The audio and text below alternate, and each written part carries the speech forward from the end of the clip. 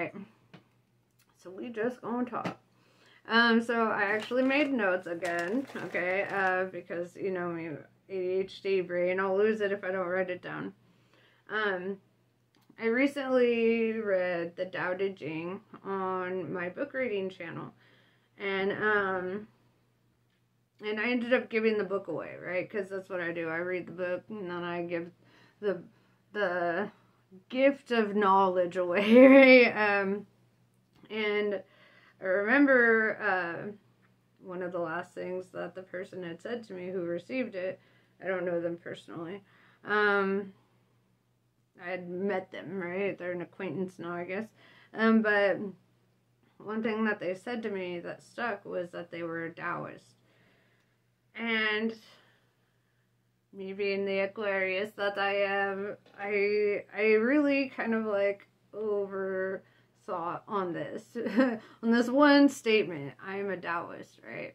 Because I've been studying Taoism and Buddhism since I was like 15, so it's been like almost 17 years now of meditating and studying and learning. And the reason that this kind of struck me, right, is in this paper. So I'm going to read it to you. It's funny to me when people claim to be a Buddhist or a Taoist, because both philosophies challenge you to lose your sense of identity in things and to identify with your highest self, which is not separate from anyone else. So to call yourself a Buddhist or a Taoist, you're claiming an identity in that philosophy.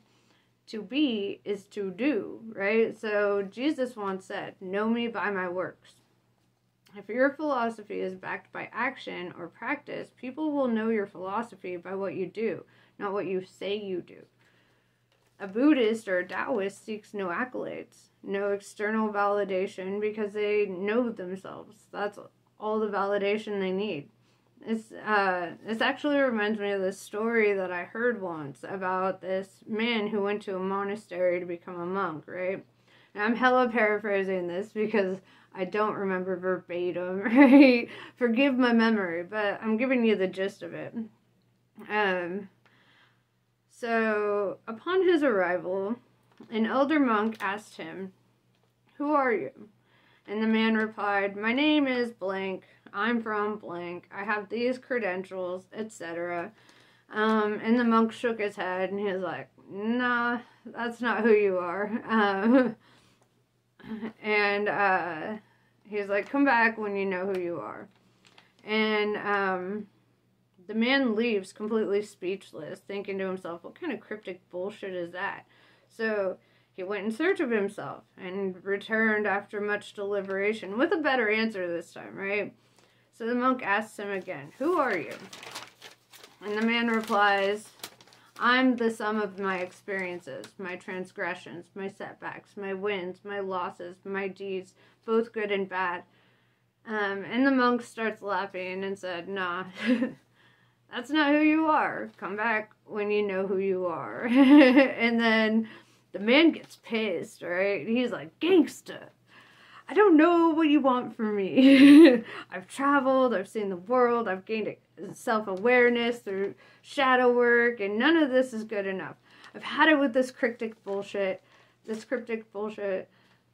Fuck this."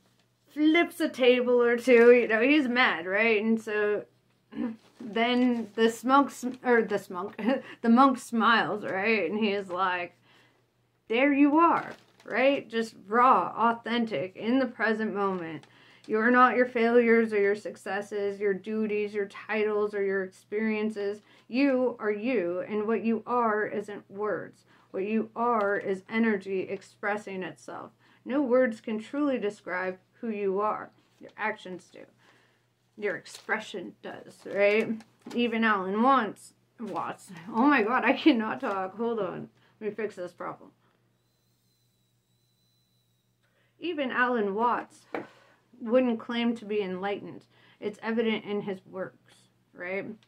Quit explaining who you think you are and simply be the person you want to be. Show up as the best version of yourself. You might fuck it up sometimes. Humans have an erroneous nature, so don't beat yourself up for not being constantly at the top of your game. Showing up as your best self only requires you to do your absolute best with what you've got. You are energy expressing itself. So express yourself. Express yourself. Okay, whatever.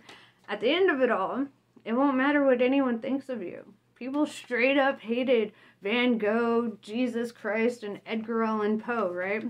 But their names are immortalized by their works, their creations.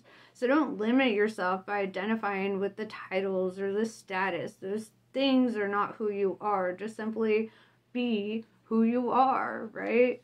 Nice people never have to tell you they're nice people. People will inevitably recognize if they're nice or not by their behaviors. So be the person that you want to be seen as, right?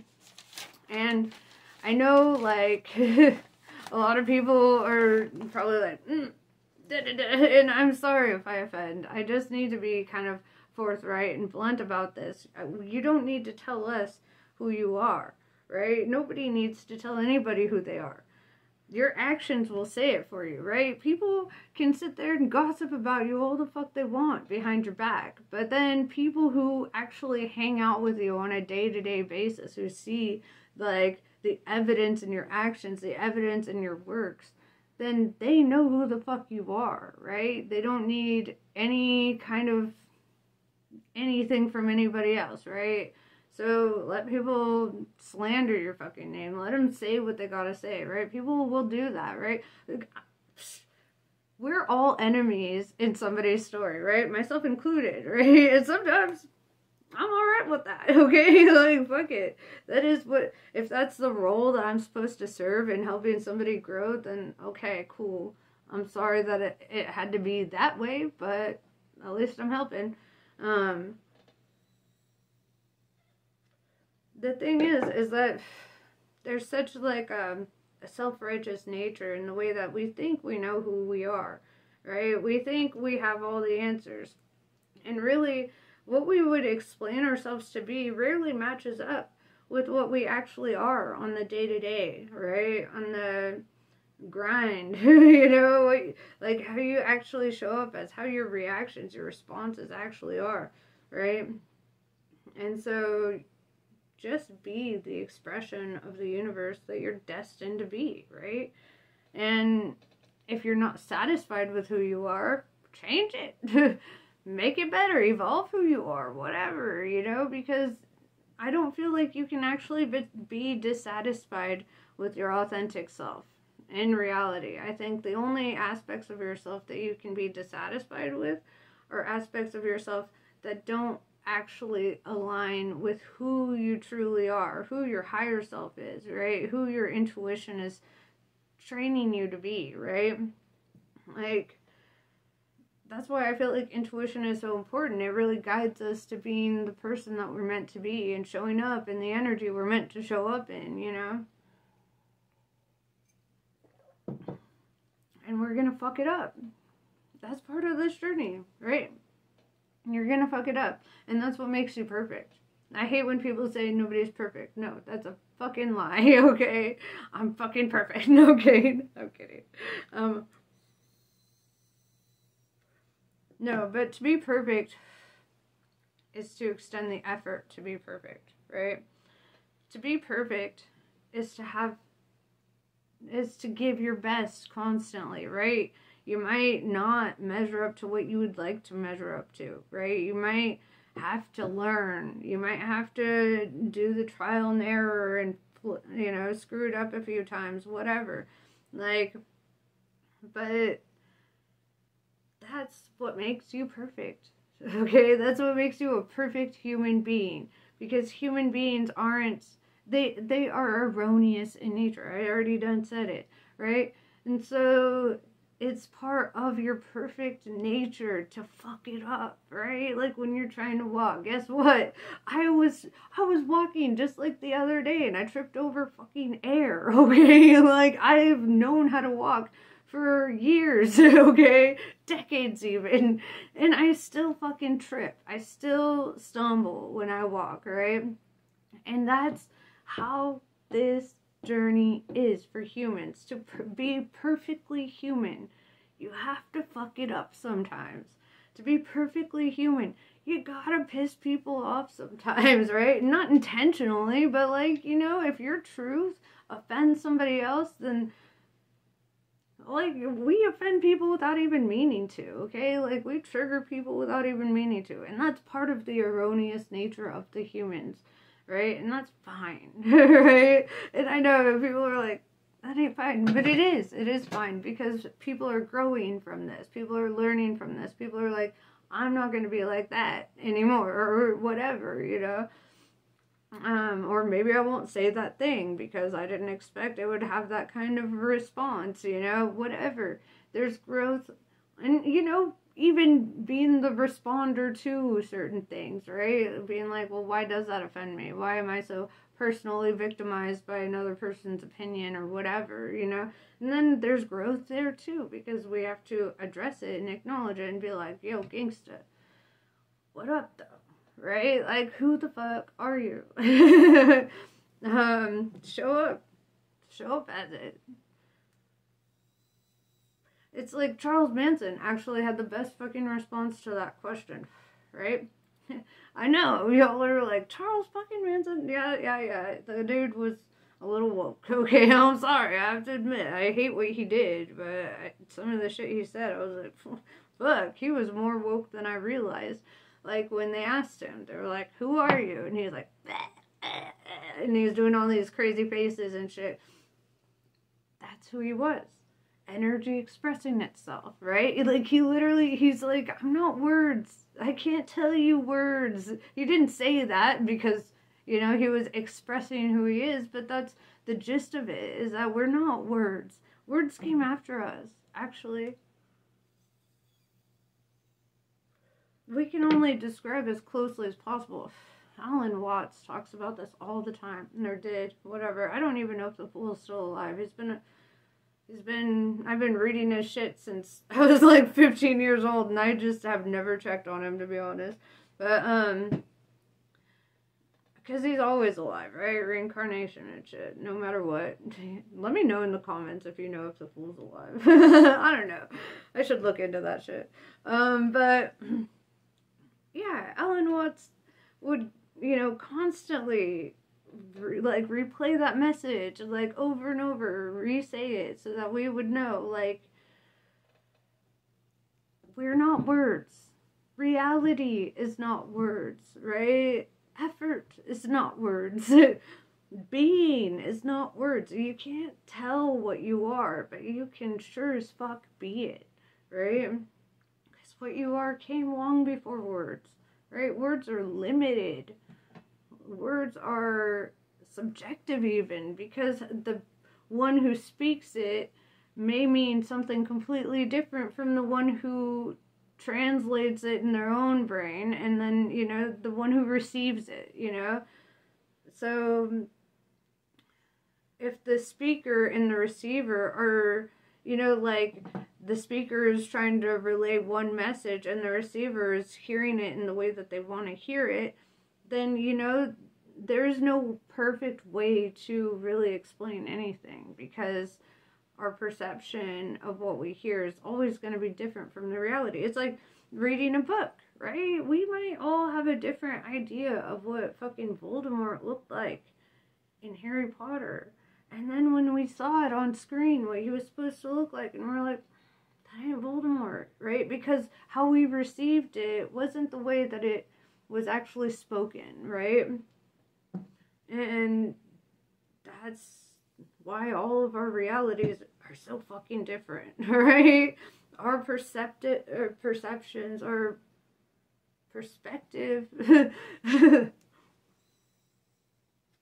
our perspective shifts and changes, and it's based on our own worldview, how we receive information, right?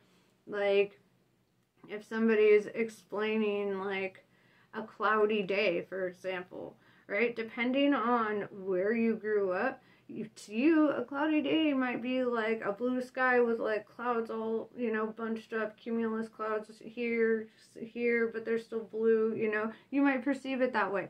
Or if you're from Oregon, it's straight up gray, right? There's nothing, just darkness and gray, and it's like how we perceive things is based on our personal experience in life. So like our perspective will never match one another's. Even the way that we see colors, right? It depends on the number of cones in your retinas, right? So like if I have more cones than you, I could be a tetrachromat and see shades of colors that another person probably couldn't see, and if you're colorblind, well, you got baby cones.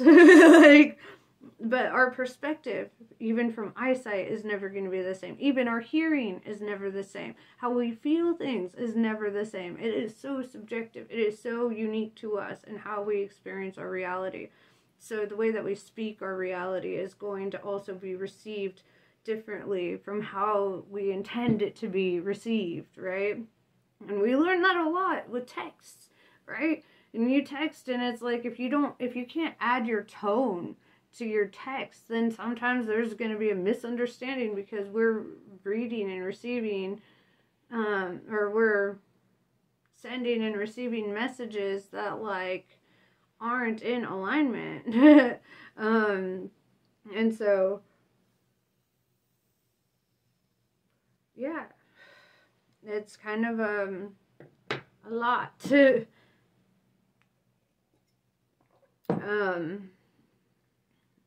And where was I? Okay. But yeah, so like if all of our reality is our own hallucination, right? It's our own like little subjective box, right? Then that means that there are almost 9 billion, 8 or 9 billion different parallel universes right now, just right here on the same planet, right? If we're only talking about human lives, that's not even talking about all the other species, right? There's like, 25.5 billion chickens on this planet. I learned that from a 10-year-old.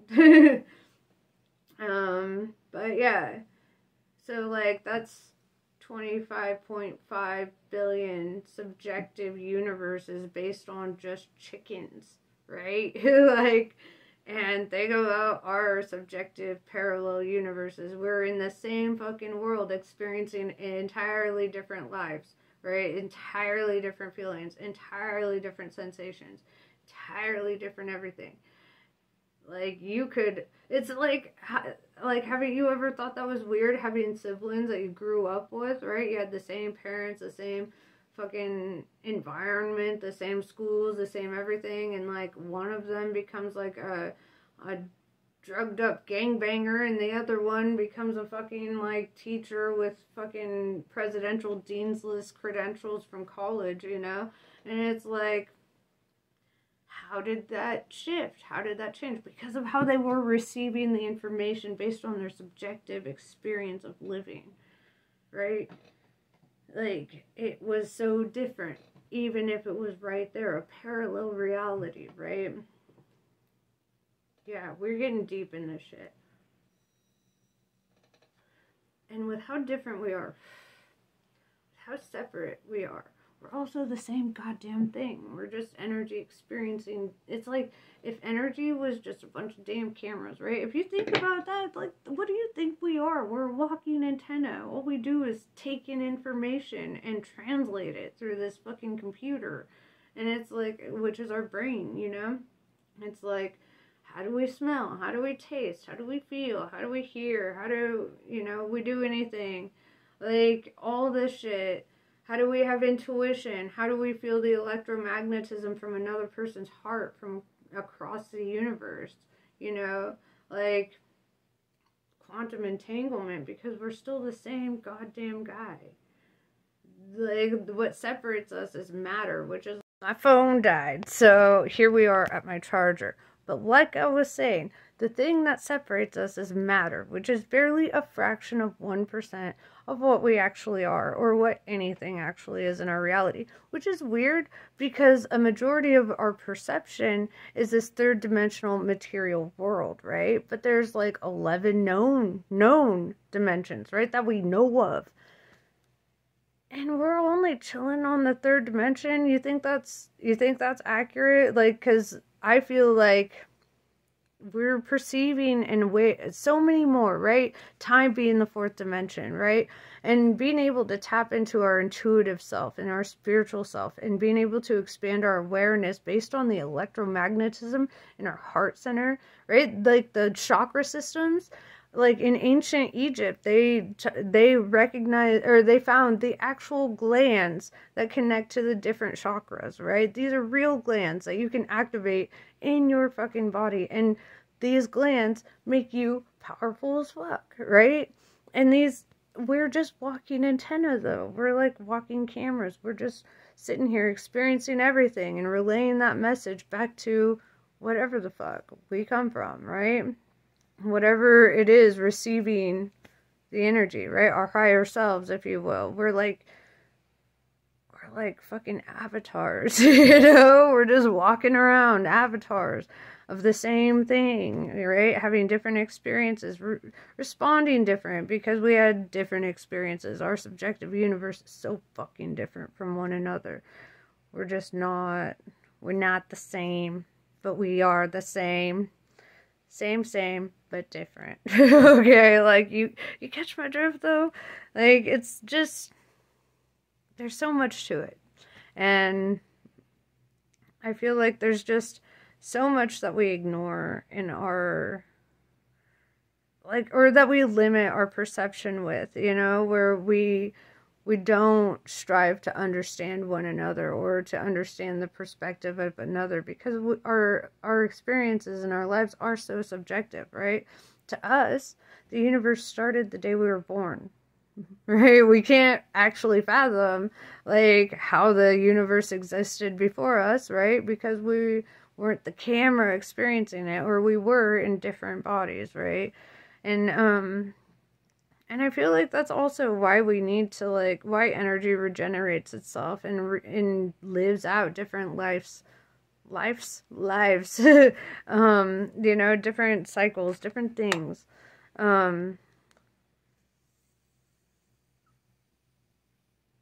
meant to try to understand one another, but we don't have just hearing to understand one another, right?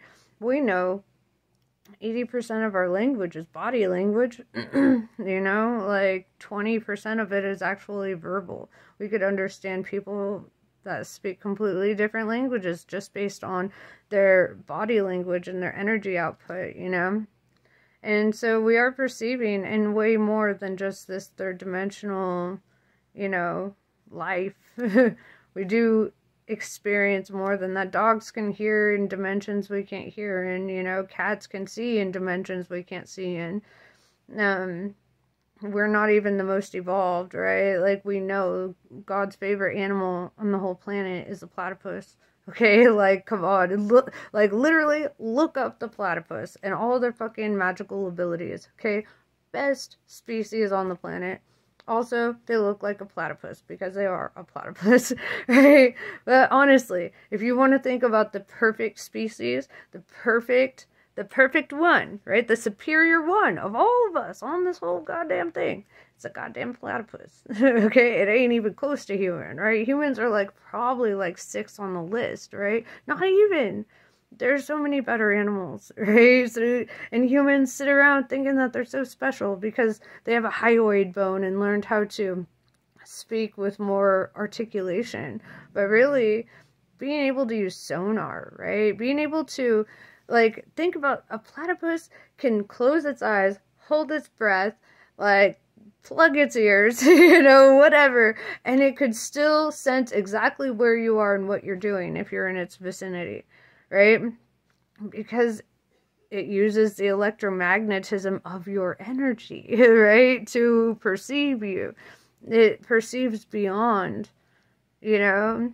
And just like we have the capacity for, but we rarely take the time to actually work with those energies, to really learn how to translate what energy is yours and what are you feeling from the outside world. You know, a lot of the times we feel energy from the outside world, especially empaths, you know, you feel that energy from somebody else and then you take it on and identify with those feelings as if those are your feelings, but they have no source, right? So that's how you can recognize that they're not your feelings, that you're taking on somebody else's energy when you're like, wait, I have no reason to feel this way. Then, you know, it helps you to understand, you know, anger, secondary emotion. So if you're feeling angry out of nowhere, that's not because you're feeling angry out of nowhere. You're absorbing, like a goddamn sponge, the energy around you. And you need to change your environment, right? That's what it's saying, right? If you feel like something's off too, then that's your intuition warning you or telling you something. And you have to literally be in the mindset of like listening to your intuition and trusting yourself when you're being told these things in order to understand how to use your higher senses.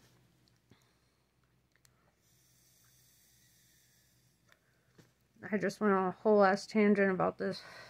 But yeah, I mean, if you want to tap into your higher self and your higher understanding, your higher senses, then like, it's not impossible. You just have to learn how to separate your personal energy from the energy that you are translating through, you know, receiving, you know, because you're an antenna, so you're receiving energy constantly. Sound waves, light waves, electromagnetic waves, you know, microwaves, whatever the case, you know.